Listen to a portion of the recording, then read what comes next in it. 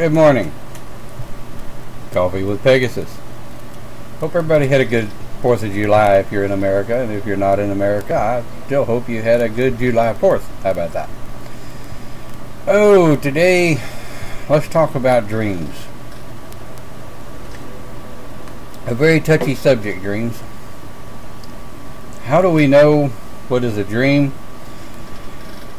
How do we know what is astral? How do we know what is an OBE? Well, depending on who you talk to, you might get a bit of a different answer. Me? Astral is vivid color.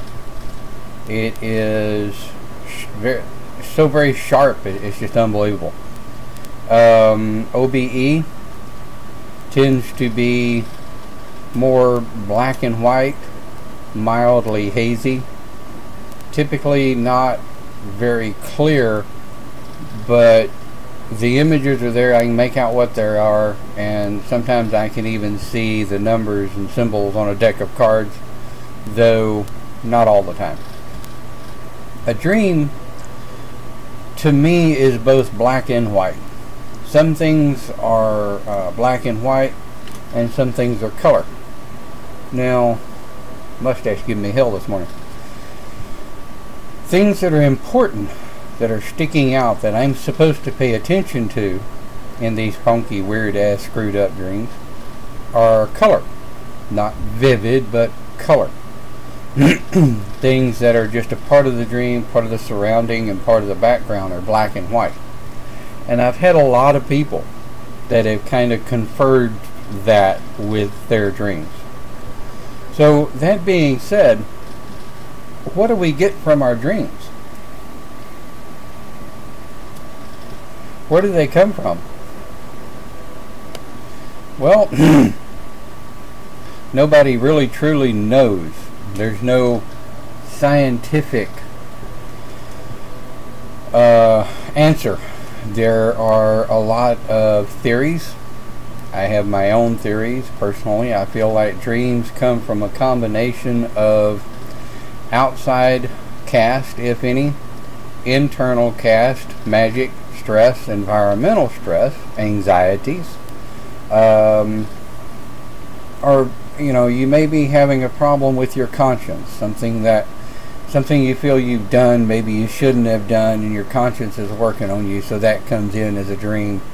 I typically find those as just straight black and white. They just screw with your head. They really make absolutely no sense whatsoever, and they just tend to swirl around. One of my dreams last night had some areas in it that was very colorful, and some areas in it that were black and white. So I took from that. I ended up in astral, sitting before council, and I now know what to do with it. Yeah. And there are wet dreams, as we've talked about before. Wet dreams are a form of sexual fantasy where we wake up with the feeling, maybe not always signs, but the feeling that we've actually truly been there. I find that more of a form of OBE than dream, because you wake up with a feel of physical interactivity with another human being, whether it's a fight, an argument, a sexual encounter, a trip, long trip, heavy travel, wake up fatigued. I mean, so I tend to try very hard personally not to confuse the three forms of meditative stroke sleep states. Now, there are a lot of people that experience deja vu. Deja vu is put off to dreams. Well, it's not really dreams, it's more of a form of an OBE. You project your consciousness to someplace you want to be so that you can see what it is or what it's about. Deja vu can also be something that you've seen, maybe in a blip, a vision of a sort, and then you come in to relive that dream or relive that vision, what have you. So dreams are very funny creatures. When I do dream interpretation, I have the dreamer do their own interpretation. I just help them figure out how to get the answers to the questions. I don't typically tell people, okay, you dreamed of a snake, therefore you're going to get bit by a snake. I don't believe that at all. Some of your dream interpretation books work for a lot of people. I have a really good friend of mine that dream interpretation books seem to really work good for her. Me? Ha! Useless. So when people come to me for dream interpretation, I ask them for a small write-up of the pieces of the dream that stuck out to them. You know, the colorful parts of the dream are the parts of the dream that you really actually remember. Those are going to be parts that are very important to you. So when you dream, like I say, in my theory, and more scientists, I guess you could say, are starting to adopt these types of theories, that dreams are very heavily brought forward by environmental, sociological, social, emotional, physical problems.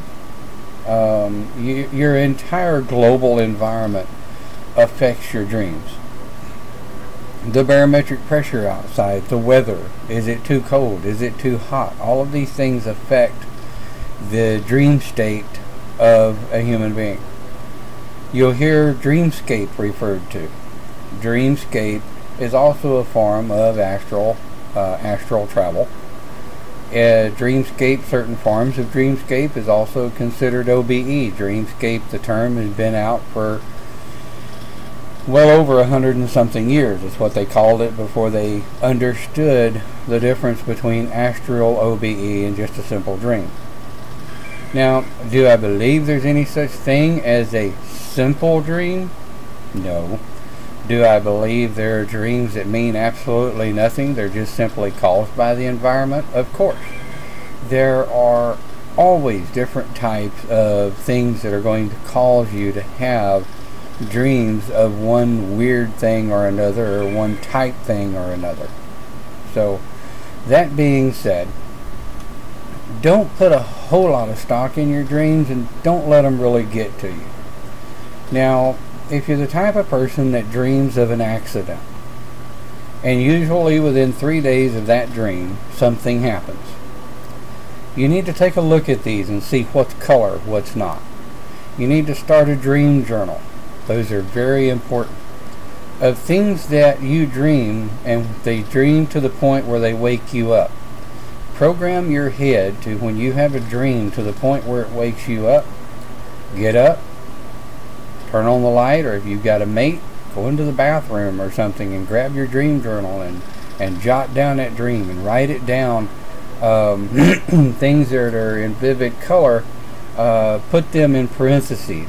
I tell people, in your dream journals, put it in parentheses, and across the top write in color, and then put that part in there that's in color, and then when it leaves color, close the parentheses and just continue writing on the rest of the dream. What this does is this kind of helps you go through and pick out the things that are in color and the things that are in black and white. And it also helps you understand the dream better, because a couple of years back I had a friend of mine come to me just totally, completely in tears. She was completely messed up. She had had a dream that her sister was killed in an accident. Well, her mind had superimposed the individual in the vehicle with her sister because, well, she knows her sister. The sister was no way planning on a trip. She didn't take a trip that day, but another friend of hers that was just an acquaintance did take a trip and was killed in an accident. So you need to look past that. Is your sibling, for lack of a better term, your sibling or mate that you're seeing in the vehicle, are they black and white? Are they color? Is the vehicle color?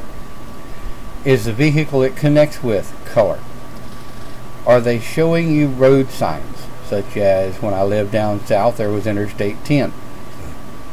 Are they showing you an interstate sign that's in color, that's in vivid color?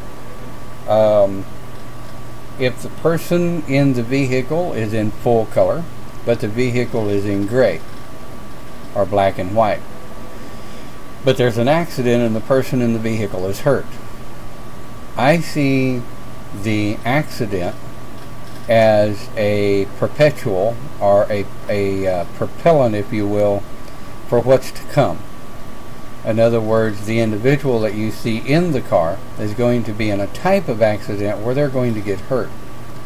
And your mind uses an automotive accident because, well, that's easier to understand than an oil rig or a tugboat, or, you know, something like this, oil field, if you would.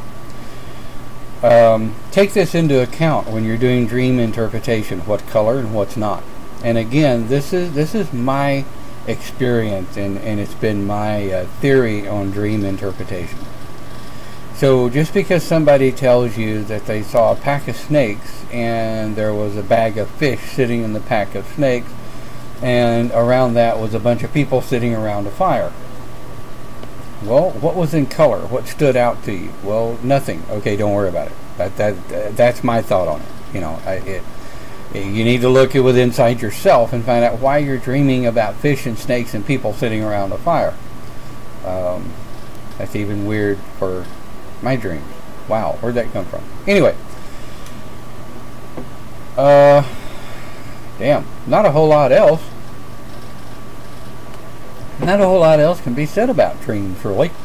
I mean, I can go on with different types of interpretations, but that's not what these videos are about. I could go on with different types of ideologies of dreams in history, but come on, guys, you can look that up yourself, right? Can't you? Research for yourself, right? Yeah? No? Damn. Anyway, had to put that in there. Also, one last thing on a closing note. When you're dreaming and, you know, you find yourself in a dream state, don't let your conscience get to you. Because if you're having a fantasy or something like that, conscious and the real world have nothing to do with your dreams and your fantasies. Enjoy your dreams and your fantasies. Be who you are in this world of dreams and OBE and astral. That's your world. You know, I've always said the federal government can take away everything you want. The federal government can even take your mate and your children from you. The federal government has given themselves that power to do so. But they cannot take away your dreams, your hopes, your wishes, yeah, nah. They cannot take away your wishes and your hopes. They can't take away your magic. They cannot take away your faith. And they cannot take away your astral and OBE. They cannot take away anything that is personally within you unless you let them have it. That being said, I'm going to send you on to have a wonderful day. Thank you for joining Coffee with Pegasus, and as always, leave your comments in the area below or drop me an email. I'm always open for ideas of new videos, guys. Come on, let's have a little fun with this. Enjoy your dreams.